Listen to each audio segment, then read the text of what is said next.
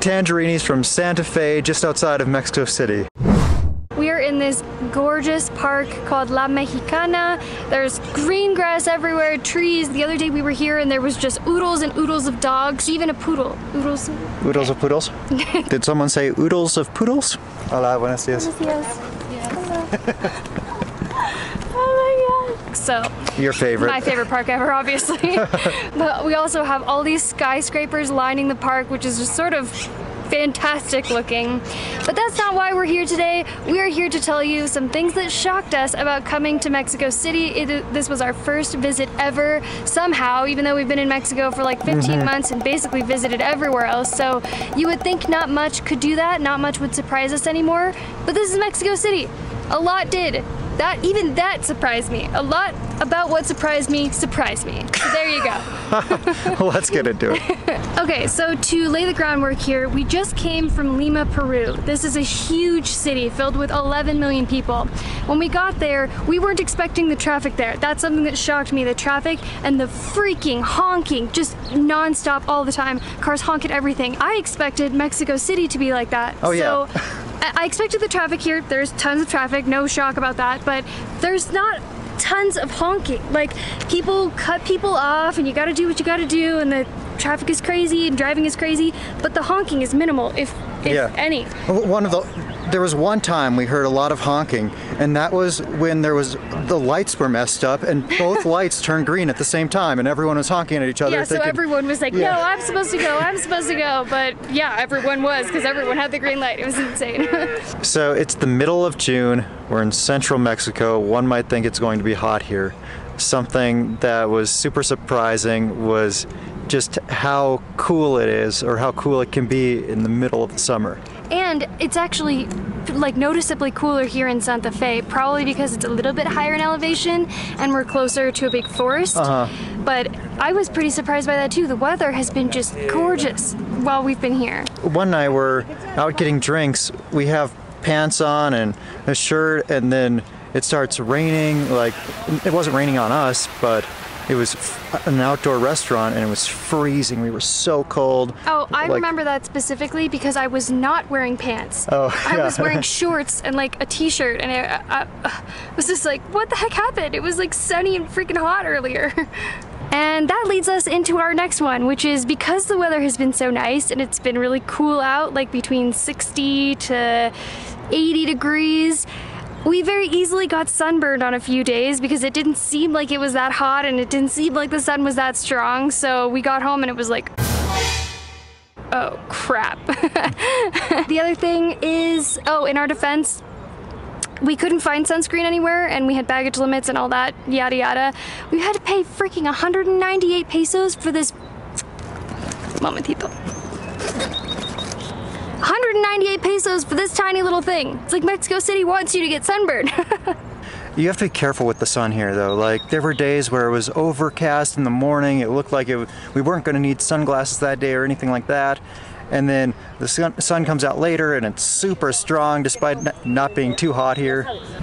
That, and I think the fact that the elevation is higher puts you closer to the sun, which means it's easier to get sunburned. I would expect the sunburns, I would expect what happened to us where we're living in Puerto Morelos in the Riviera Maya, but here, not so much. The next thing that's totally crazy is just the enormous amount of things to see and do here.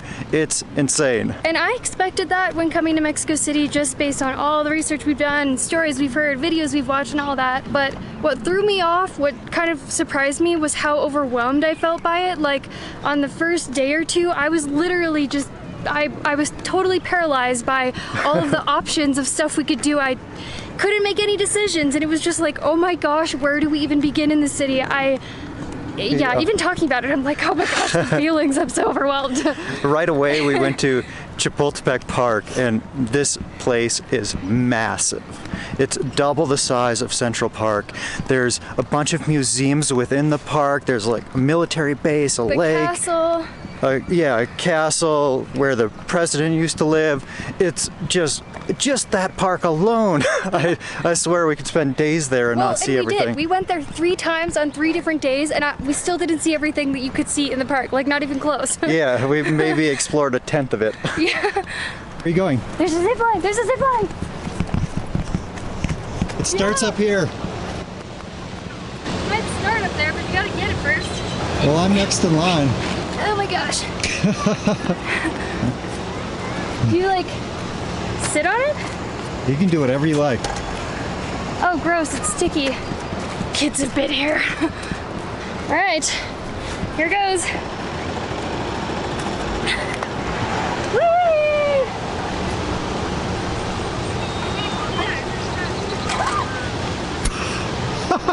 Oh no. Okay, I'm coming to get you. No, stay up there. Stay up there. No, you're supposed to stay up there. I was gonna pull you back.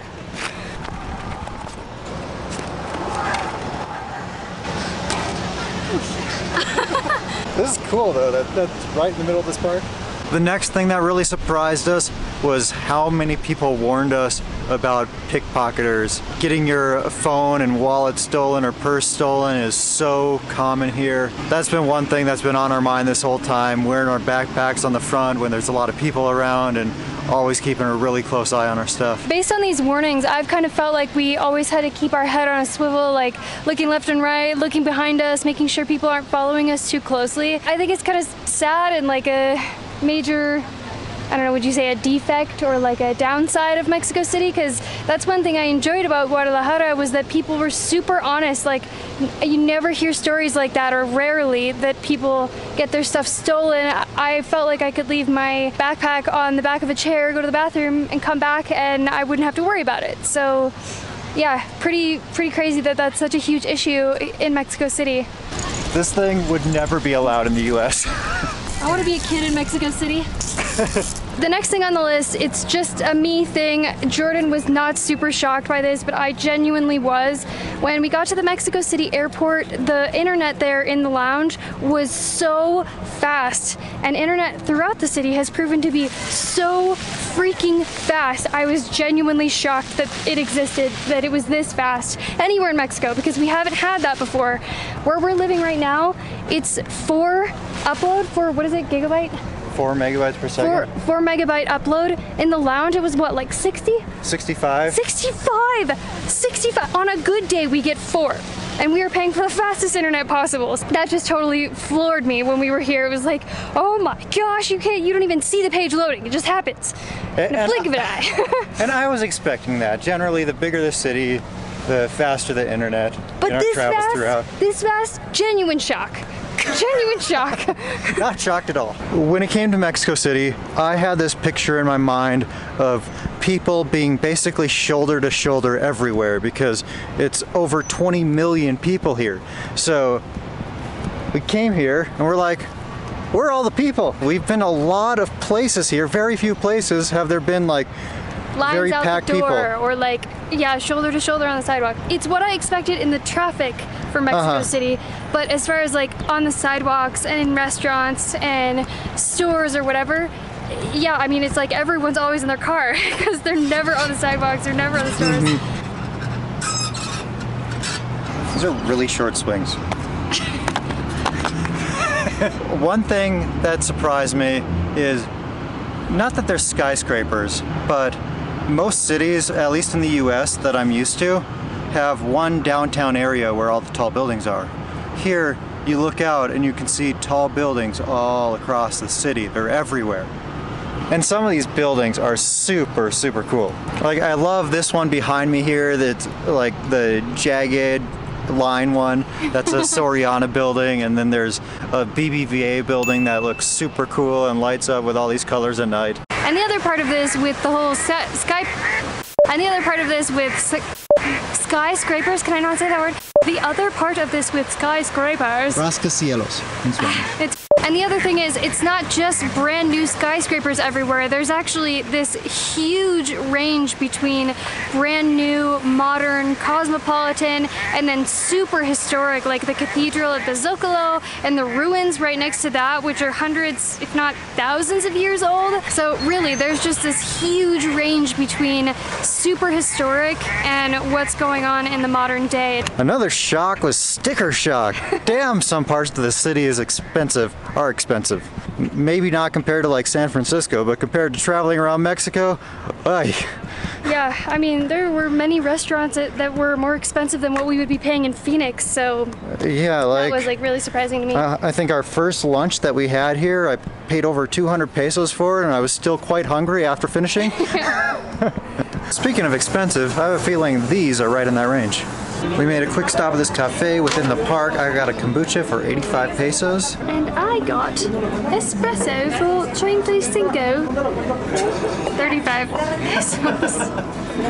This next one, I think I should have totally expected this, but I was super surprised by how many options there are for transportation.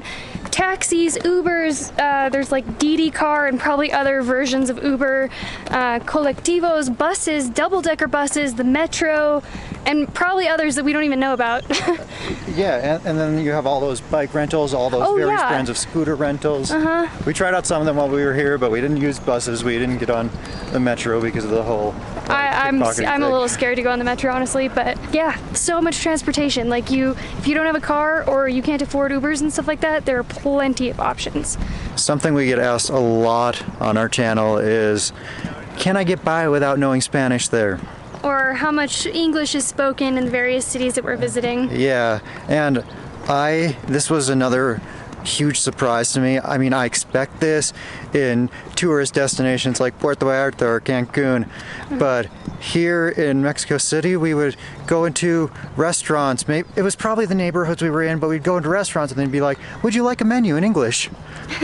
Well, and generally people sort of just like offering it up, like yeah, a lot. Approaching us with English and trying to probably be accommodating or maybe to practice for themselves, like to have the opportunity to do that. But for it being like central Mexico, it is a little bit surprising, like you said, in comparison to tourist destinations where like they kind of have to be speaking English to get those tourists to I never really thought of this as a tourist destination, but I think it is very much so. When we were in some of the more popular neighborhoods to visit, like Polanco or La Condesa or Roma or Centro Histórico, we saw a lot of English, heard a lot of English. In the museums that we went to around that area, there was typically a version on each display in English and in Spanish. Yeah. And on signs, the same thing, so. And it's very likely that many of the people that we interacted with in Spanish also spoke English, because it does seem more common here. Yeah. And maybe that's just like the education. It's the city set up to where you learn both. But yeah. That was a huge surprise to me that we would hear so much of it. Hello Tangerines, it is our last day in Mexico City. We are packing up our stuff. Jordan is checking out right now and we are heading to the airport. So now that our first time in Mexico City is over, we're kind of looking back at the trip thinking like, what could we have done better, and some of the big mistakes that we made while we were here. So the first mistake that we made was booking a place, staying at Hyatt House in Santa Fe. This was a nice hotel in a very nice area, but I do feel like we wasted a lot of time in Ubers back and forth trying to go to the center of the city and places that we wanted to go. It was about 45 minutes to most places that we wanted to go. And that's if there wasn't traffic. One day it was, I think it took over 2 hours to get from like central area to back here in Santa Fe, so that was just nuts. The next big mistake was not putting on enough sunscreen, because it was always really nice outside when we were here, and some of the days it was pretty cloudy. We ended up getting some pretty terrible sunburns for that reason, which was just stupid on our part to not always be putting on sunscreen. The next big mistake we made was not making a general outline of the things that we wanted to do. We had vague ideas of what we wanted to do, but I think we could have done a lot more if we had made some type of a rough, structured outline as to what we were going to do on which day, so that we weren't feeling super overwhelmed or thinking, okay, what can we do here? What's there to do there? But it is a big city, so I think we were appropriately thrown off by that. Do you agree? It was almost like there was so much to do that we're like, okay, well, we're just gonna stay home and do nothing. Because we can't do everything. Yeah. Not actually, but that's kind of how we felt. It's like when you have so much homework to do in school that you're like, okay, I'm going to take a nap. Yeah, I'm gonna clean the house instead. Yeah. And the other part of this is that everything we did took longer than we expected it to, whether that was walking from point A to point B or the transportation involved. Every Uber we got in, it ended up taking more time than the original estimate. Yeah, always, every single time. The next big mistake we made was underestimating how much everything was going to cost. This city is way more expensive, at least the parts that were recommended to us, than almost every other place we've traveled in Mexico. So, including tourist towns. Yeah. The next mistake we made while in Mexico City was not taking some type of a basic city tour. We usually do that. We did in Lima. We took like a bike tour. We didn't do that, a bike tour, a food tour, a bus tour, anything. And I think that would have really helped us kind of get a lay of the land and feel a bit more comfortable doing things, going places, and like just knowing, just having kind of a sense of the city. So we usually do that, we didn't, and I think that was a mistake. Yeah, and we should have known that, because I think one of the best things you can do when you go to Guadalajara is take the Tapatio tour, which takes you to various parts throughout the city, and that's a great way to explore. Yeah. Another mistake we made, at least in the beginning of our time in Mexico City, was not utilizing other forms of transportation. For example, we had a lot of places we wanted to go that were a little too far to walk, so we ended up taking an Uber, but we could have downloaded this app called Mobike and then just pick up a bicycle and be there in a few minutes. Or any of the other like 5 dozen options for like scooters and bikes and whatever else. And we never did get on the metro. It's just something we didn't want to do because we've heard too many stories of people getting their stuff jacked there. We just weren't familiar enough with the city to do that. And when it comes to like buses and colectivos, I feel like it's pretty difficult to figure those out sometimes. Esta es la última llamada de abordaje de los pasajeros que deberán estar a bordo. I forgot what we were talking about. Estamos grabando videos. Cállate. Anyway. Your attention please.